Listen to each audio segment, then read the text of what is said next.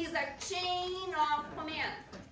The brain, the hypothalamus, will tell the pituitary gland to release hormones, and those hormones released by the pituitary gland, they will affect the ovary. And the ovary will respond to those hormones. And the answer to those hormones is the ovaries releasing other hormones. And those hormones released by the ovaries affect the uterus. It's a chain of command. If you remove the ovaries, would the brain be able to control the uterus? No, because it's a chain of command. You cannot have your brain controlling your uterus. Your brain controls your ovaries. Is that clear? So, this is when the beauty starts, right? How this happens? Guys, this is so beautiful, but I know it is scary, right, at first, but it makes complete sense. So I just need you to have an open mind, and let's make sense of this, okay? Look at this. The brain, the hypothalamus tells the pituitary gland, the anterior pituitary gland, to release a hormone. The hormone is named follicular stimulating hormone, FSH. Follicular stimulating hormone. With the name follicular stimulating hormone, what do you believe the follicular stimulating hormone will do? Stimulate the follicle. So the follicular stimulating hormone, FSH, is dumped in the bloodstream. And if it's in the bloodstream, it goes everywhere. But it binds specifically receptors that you have in the ovaries. And when the ovaries are stimulated by the follicular stimulating hormone, that hormone stimulates the follicle to grow. And as the follicle grows, the egg that is in the follicle matures. Okay? Now, as this egg is maturing, the follicular cells are proliferating. So imagine like you have a little cushion for the egg maturing inside. And the follicular cells that are protecting the egg, they are proliferating because the egg is maturing, so you have more and more follicular cells. It turns out that these follicular cells, they release estrogen. And as the follicle grows because the egg is maturing, you have more and more estrogen being dumped in the bloodstream. Because this is what releases estrogen. So you have more and more estrogen being dumped in the bloodstream. Now, this estrogen that's dumped in the bloodstream reaches the uterus. And the estrogen is what will change the uterine cycle.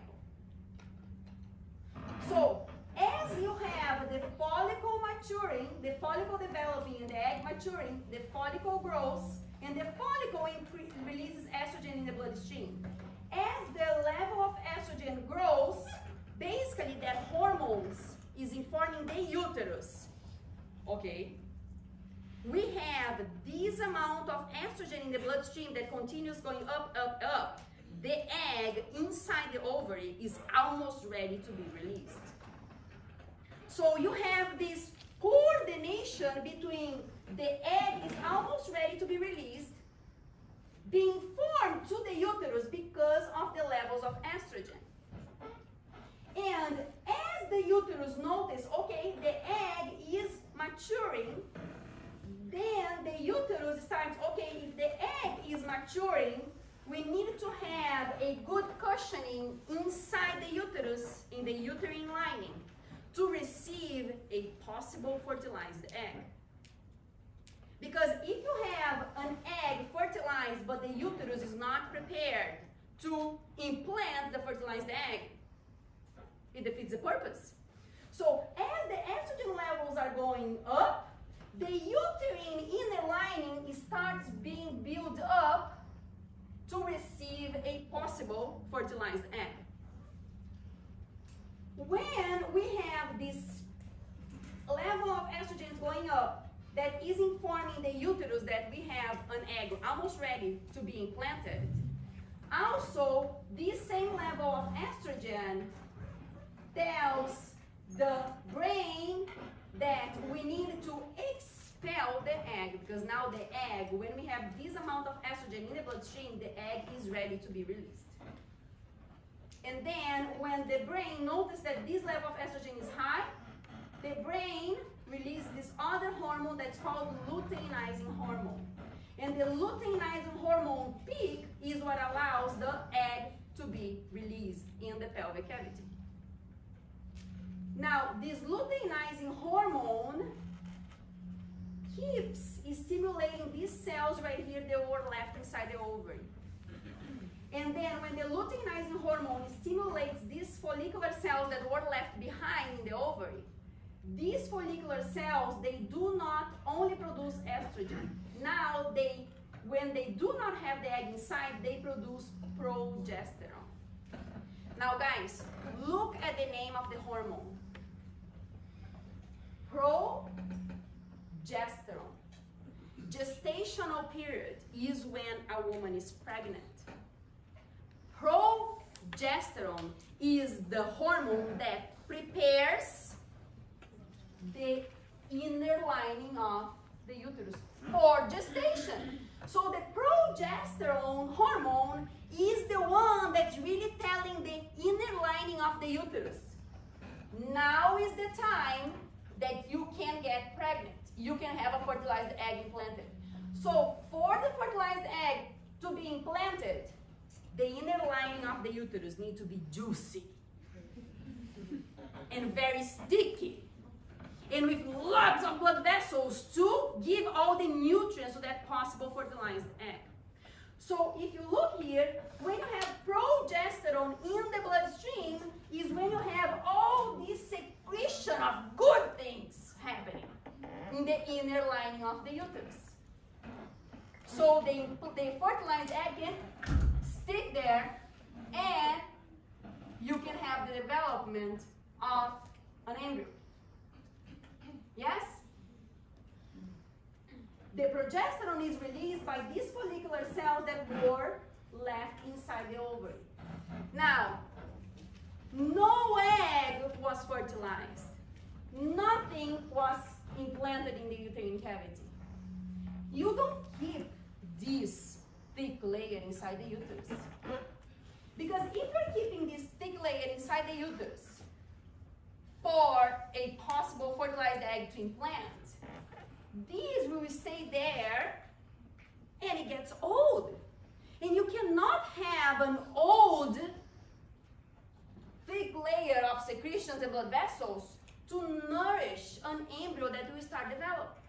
So every single month, when the body realizes, okay, there is no fertilized egg, the progesterone, the hormone that prepares for gestation, decreases,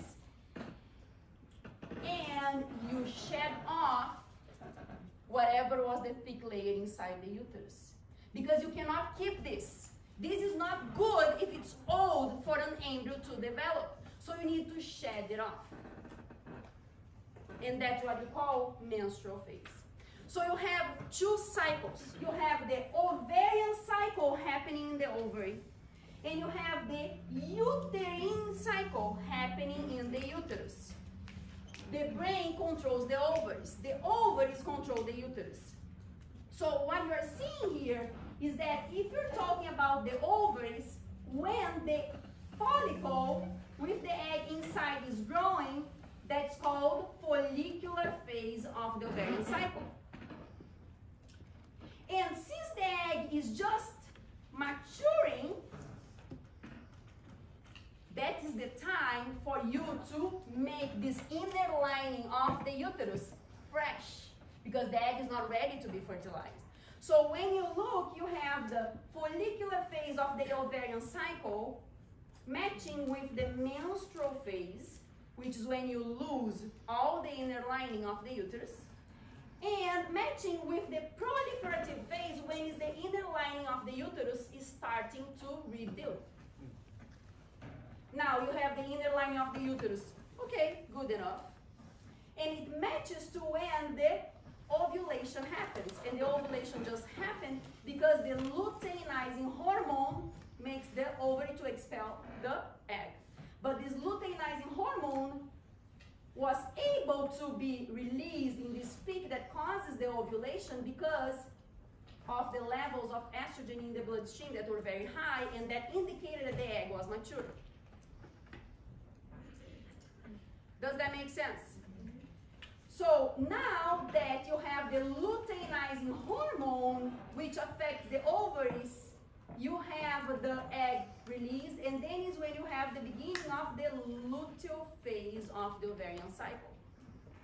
And the luteal phase of the ovarian cycle is the corpus luteum, that is the follicular cells that were left behind in the ovaries, secreting progesterone, which prepares the uterus for gestation, and that is what causes the secretory phase of the uterine cycle, which is the phase of the uterine cycle that has lots of secretion.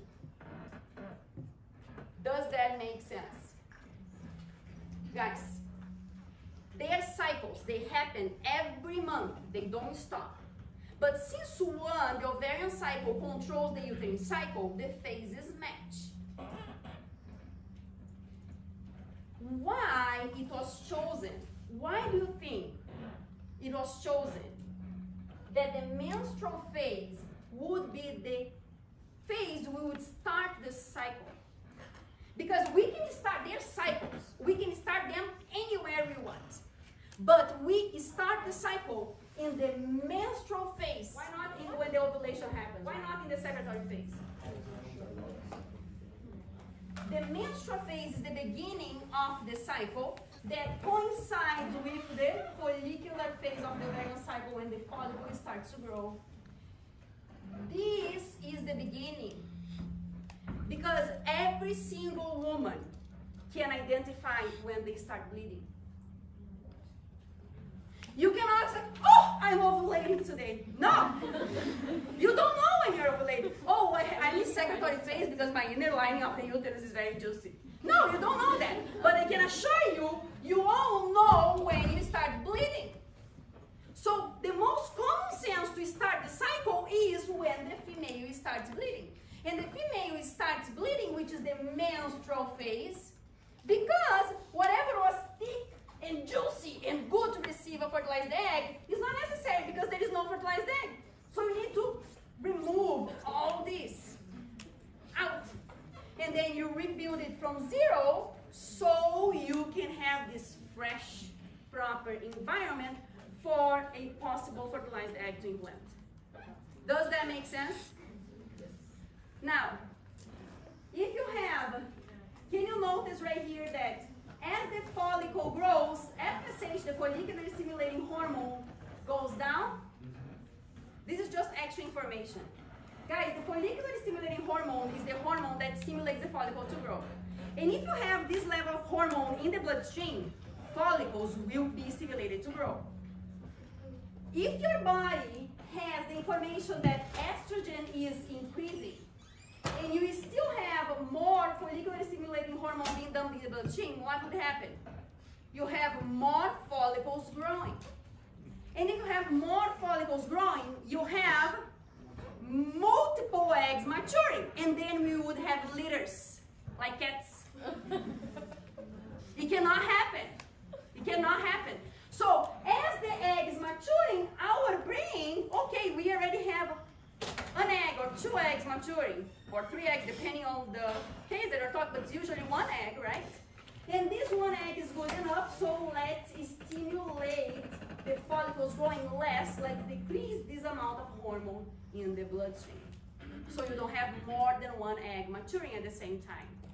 Now, I told you that the corpus luteum stays in the ovary, and the corpus luteum is what secretes progesterone.